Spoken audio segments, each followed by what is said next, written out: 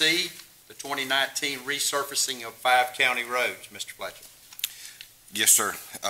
Staff has also received bids for resurfacing of 5 roads, which is a portion of Bemis Knights Academy, Clay Road from 94 to the city limits, Clay Road in its entirety, South Blanchard Street in its entirety, and Union Road from Old 41 to Highway 122 or to the new DOT joint at 122. We have received an LMIG grant for $1,148,850.96. Recommended to go with the low bid of Reams and Son Construction. This will have about a $200,000 cost from the county out of our regular SPLOST funding. Any question for Mr. Fletcher? Okay. Hearing none, we'll move